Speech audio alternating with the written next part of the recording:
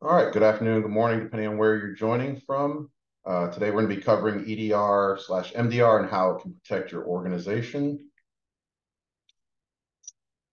For any of those who haven't been here, Dr. Jerry Craig. For those of you who've been joining, appreciate you continuing to join and support this effort. Today we're going to cover a few topics. It's a fewer number of slides, but there's some extra content on there and some things that we want to talk about. We're going to cover EDR and MDR and kind of terminology and what people are calling these services, as well as some of the technologies and product and service overviews.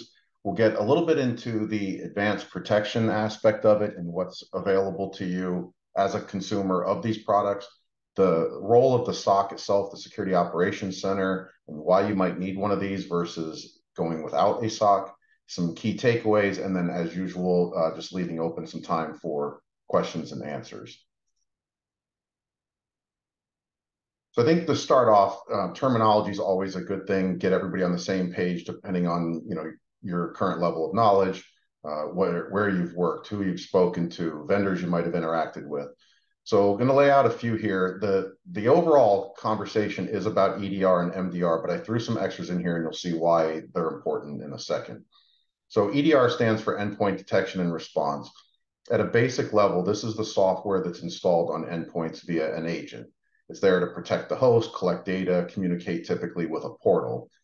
It can be very simple, can just be antivirus, or it can be much more. So the EDR term is being used for anything that's kind of being placed on that endpoint agent, regardless of the functionality and how much or how little functionality it actually delivers. When you get to MDR, managed detection and response, this is typically the service portion of it. So if you have just a product, you're buying EDR. If you're having a service, it's MDR, and the service could include the product as well as like a bundled option. But at this point, it's normally a security operations center. This means live humans that are helping you in addition to AI and some machine learning. It can be fully automated, which removes some of the need for the SOC. But when you do automate the portions that are available to you and remove the SOC, you then limit functionality, which we'll talk a little bit more about in a minute. Beyond that, companies wanted to start differentiating themselves. So if I've got 50 vendors that are out offering EDR and 25 that offer the MDR service, well, why don't I create XDR and I'll add extra functionality, extra tools, maybe combine MDR and EDR in a whole new platform, and you get what's now called extended detection and response. This is a collection of EDR and network traffic. So now we're going beyond where I can put an agent on a host like a server or workstation, collecting network data, and I'm getting a more holistic view of my environment. A lot of organizations in the industry itself will refer to this as a SIM SOC solution, which is a system event information and event management, or SIM tool, and then the SOC added onto it, or as I wrote there, SIM/SOC. That's probably the most common terminology you'll hear. XDR, if you're going to hear it, is most likely something that the company or vendor is branding themselves to essentially make up this exact same service offering. You can go a step further and include what's called a source, security orchestration, automation, and response. And this is really in the background. This is the automation and remediation piece. So if I'm a SOC and I'm running basic tasks day to day, I want to automate those, I'll add a SOAR. So you can start with EDR, which is the product itself, and then you can add MDR. And by adding that MDR, you might have XDR, you might have the SIM SOC, you might have a SOAR. You may not know what you have. You may be provided a service that you're paying for. And on the back end, these things are essentially invisible to you or transparent to the service you're getting, but they may be operating. And unless you ask the vendor, you won't know, assuming they'll answer and tell you what they have, you won't know what they have in the background and how much of this functionality. And remember, I put a note down there. Each vendor can name this anything they want. So you have to be careful about what you're getting. If you go out to a website, you see a marketing slick, you get an email and someone says, I've got the greatest XDR platform out there. That really should not tell you anything. You'd have to go and investigate. Well, tell me specifically what you're offering. What are these services? How are they being offered? And then you can kind of repackage that into the acronyms that I've placed on the screen and determine how good are they from an apples to apples comparison to someone else. So let's talk about what they actually include, though, from a common, standard feature perspective. So we're calling these, technologies, products, services, platform. All these words are kind of being used interchangeably here, just for the sake of this is something that's being delivered to you that you're paying for. From an EDR perspective, it's common that all of them are going to have some form of antivirus protection. What level of protection they have, the way it works, the engines that they use, all of those things, those are differentiators between vendors and the price that you pay in most cases, but at a basic level, they include antivirus. You will get some host data collection and analysis. Part of these tools is to collect that data so that someone can review it. Whether or not it's being reviewed by anyone or by the tool is a completely different situation, but it is set up to do that. And then automated remediation, there's an asterisk there, and the asterisk is the same throughout the slide, which is this is one of those weird kind of buckets that we use terminology, but it means something completely different potentially to each vendor. And again, each level of service. So automated remediation at the EDR level could be as simple as I've got antivirus, and if it matches a signature, the antivirus automatically quarantines a piece of malware. Maybe it deletes the malware, etc. So it's automatically being done by the product itself, no human interaction. And now the vendor can say it's automated remediation. Others might say to themselves, well, I expect you to go roll something back. I expect you to see an alert somewhere in the system and then triage it through another system, which is another form of automated remediation. So you cannot just see these types of words and assume that everyone's providing you the same thing. That's really the main point I'm trying to make here.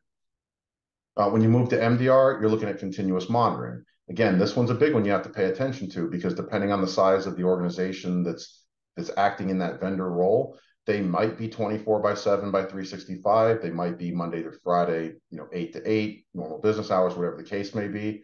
And you have to define what continuous monitoring means.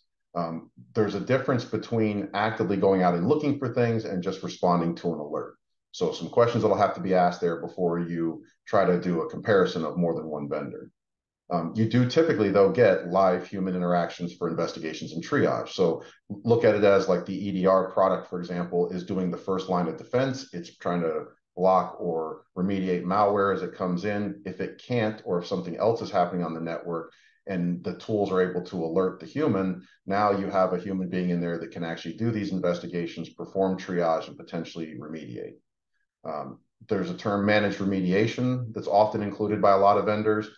I like to point this one out because the level of remediation is going to be dependent upon the level of access the vendor has to your environment.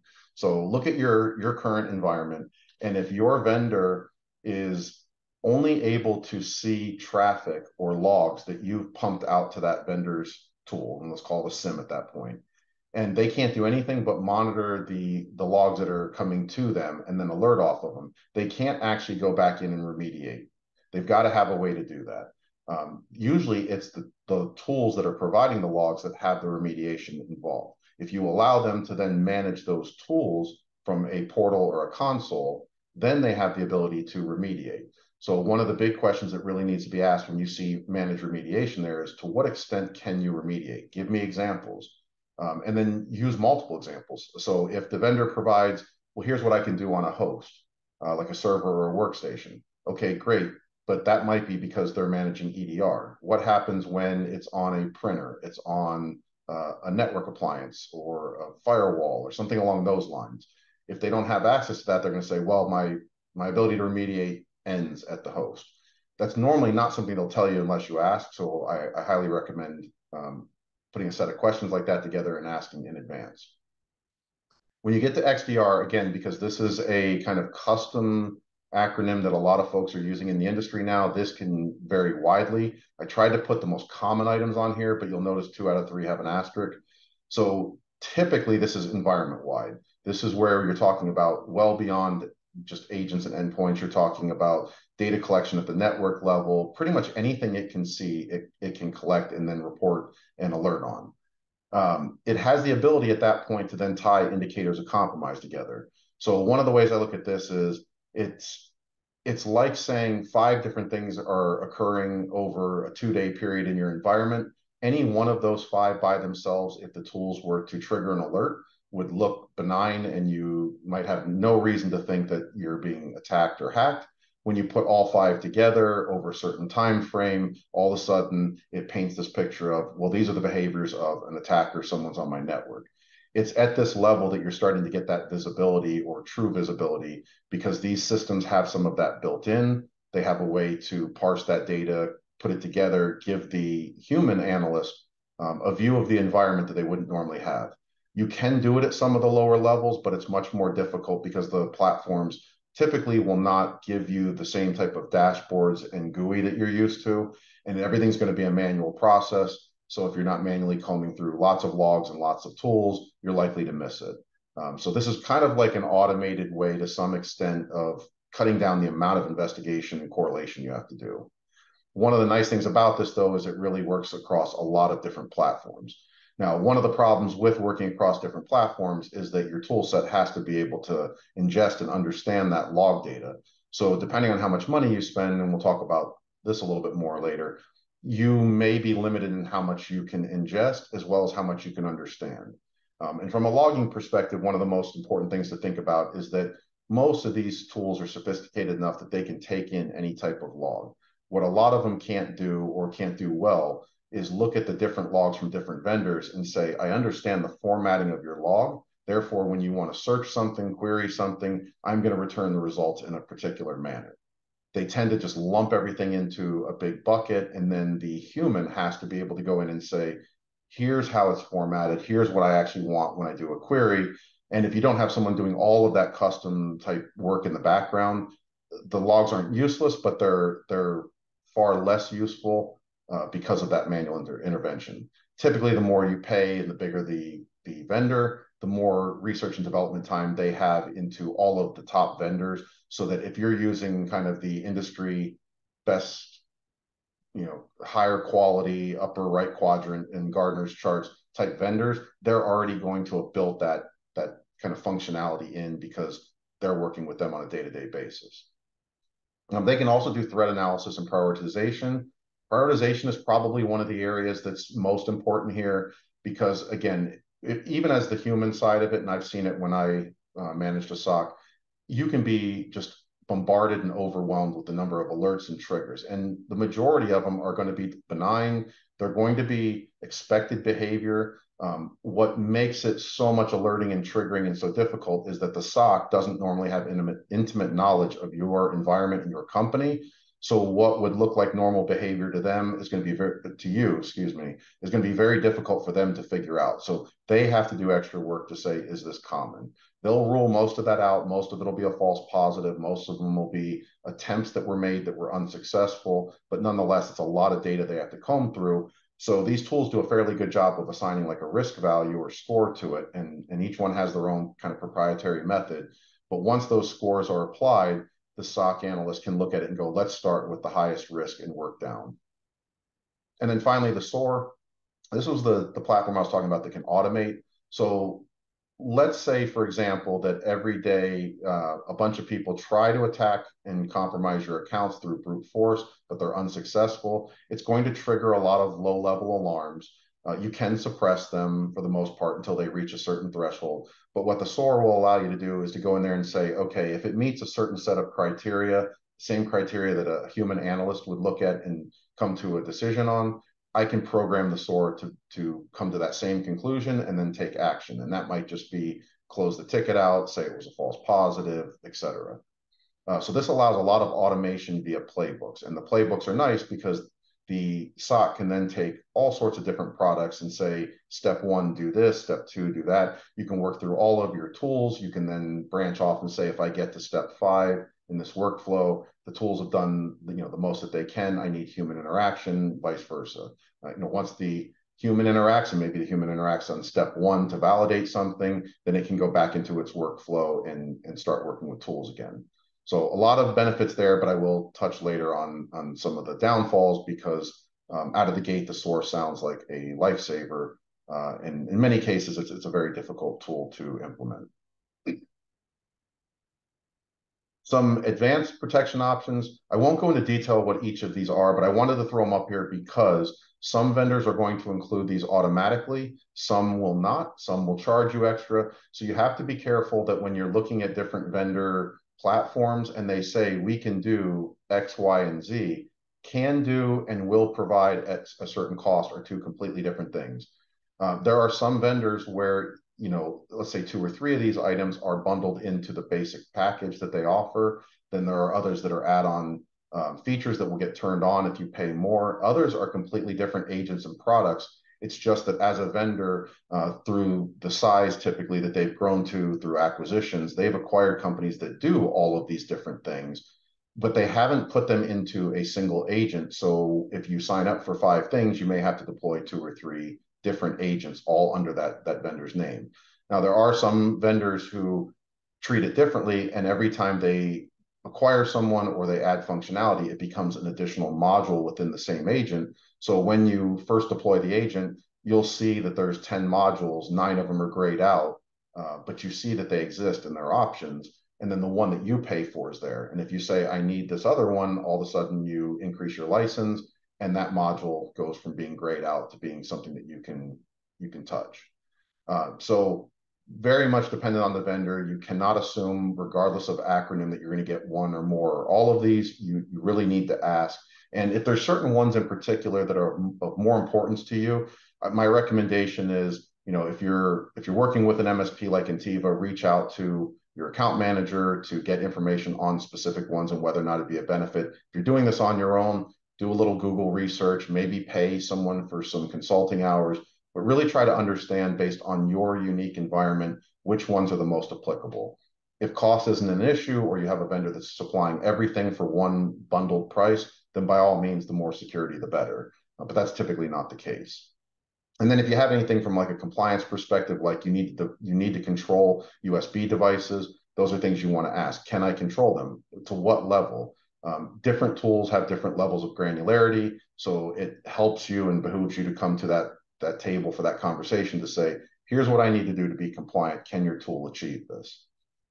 And then there's some cross-platform feature sets, and this is kind of a term I made up here, but really what it means is that it's interacting with other items. So if I want to interact with a firewall, my SIEM might be able to do that. My EDR might be able to do that, but you really have to look at whether or not they can connect and integrate to those tools. Do they have their own type of functionality built in?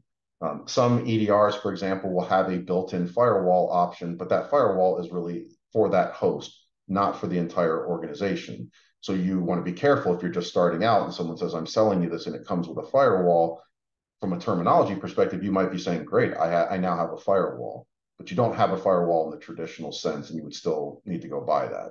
So just be careful there. A lot of good features here, though, a lot of things that you can add from a protection standpoint, from a visibility and reporting standpoint, but each one comes typically with a cost as well as a level of administration and kind of user knowledge.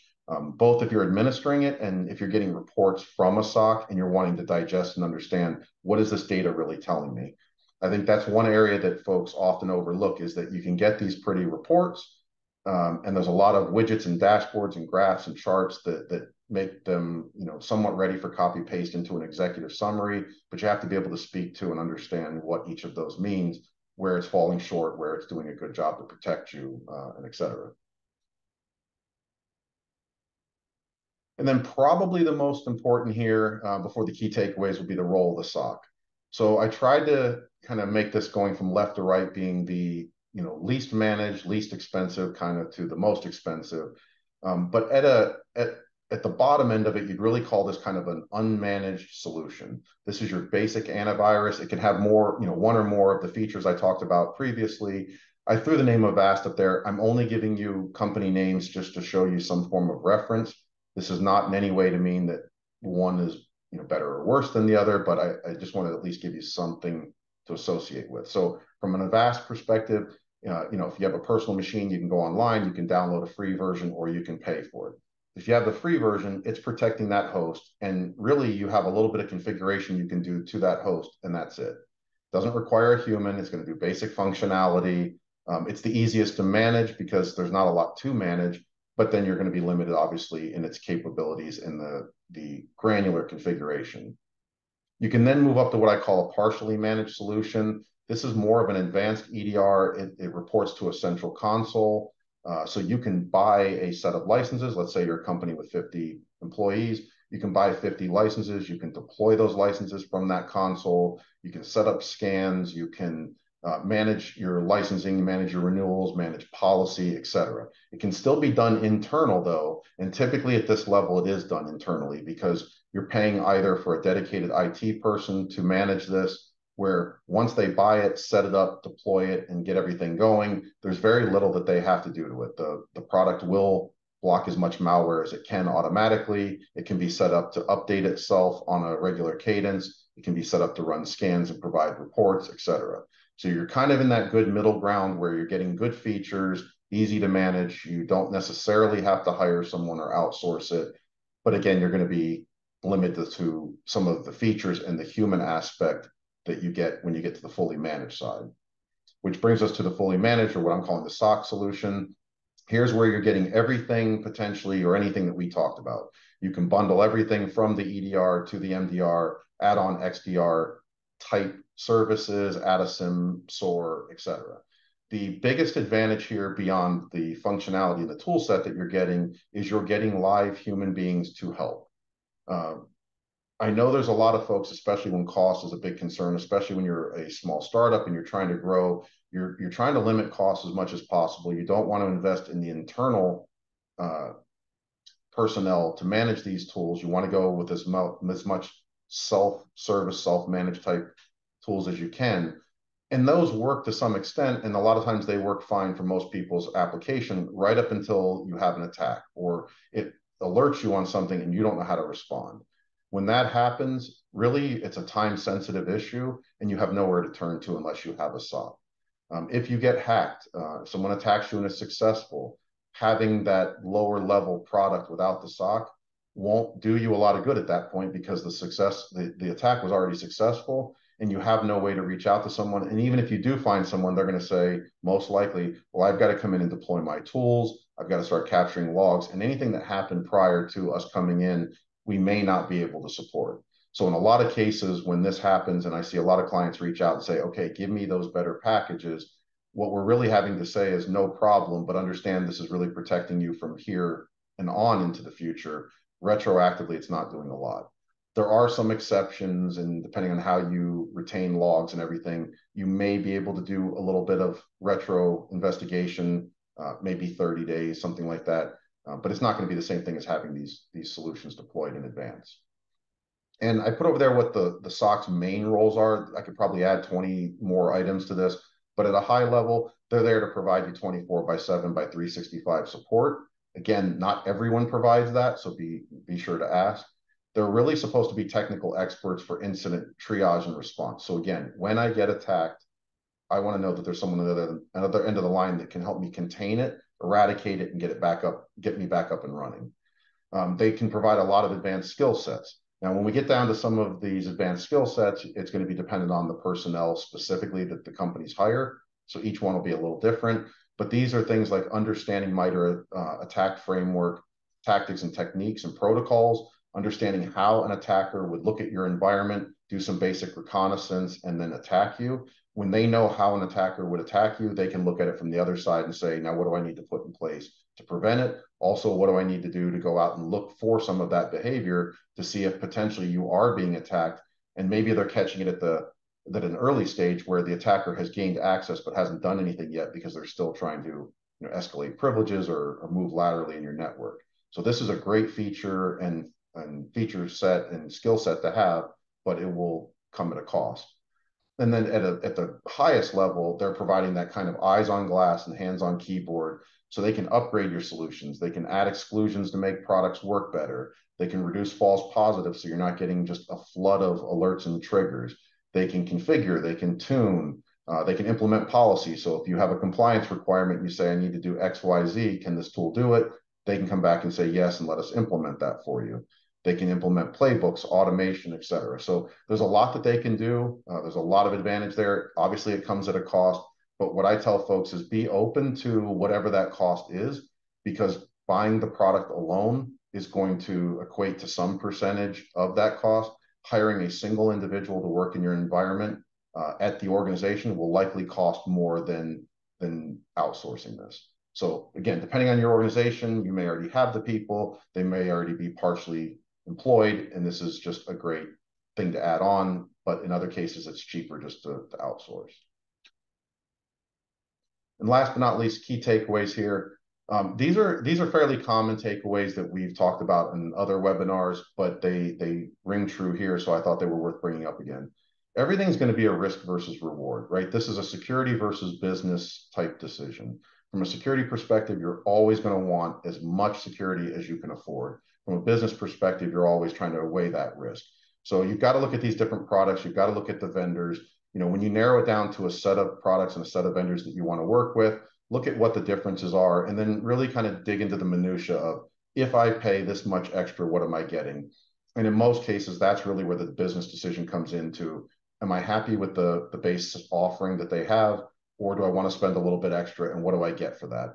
And a lot of times that's industry specific, company specific. So like if you're in healthcare and you have to protect PHI, where you're dealing with you know, personnel and clients in the EU who have GDPR type requirements, those little niche things are then going to require those product offerings. And for you, that means spending the money.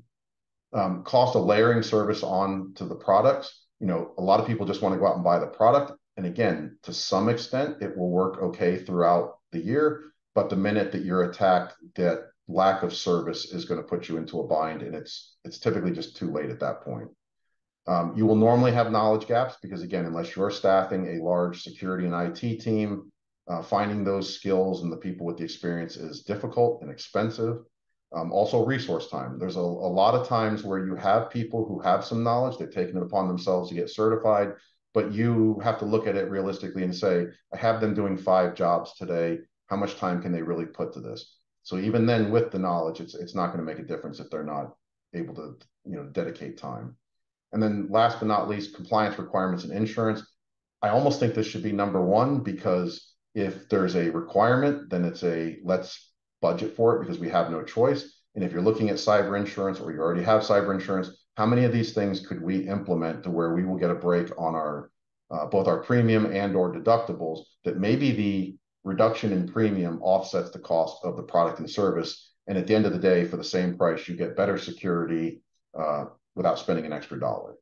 So I will leave it at that. If there are any questions, still have about 2-3 minutes here if anybody has them.